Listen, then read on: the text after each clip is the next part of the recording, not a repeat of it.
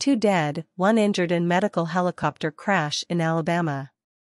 2 members of a medical crew have died and 1 remains in critical condition after their helicopter crashed in Shelby County, Alabama, on Sunday evening.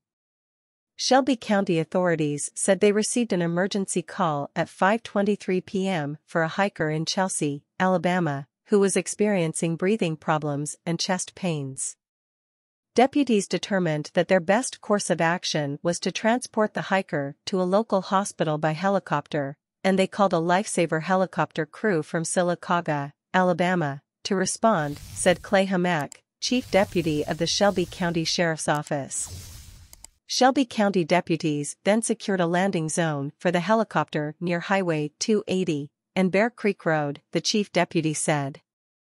Air Methods, the company which owns the LifeSaver helicopter, said in a statement that the helicopter experienced an accident upon landing. 1 member of the crew was pronounced dead on the scene, and the other 2 crew members, as well as the hiker, were transported to a local hospital. 1 of the 2 members transported died at the hospital, Hammac said.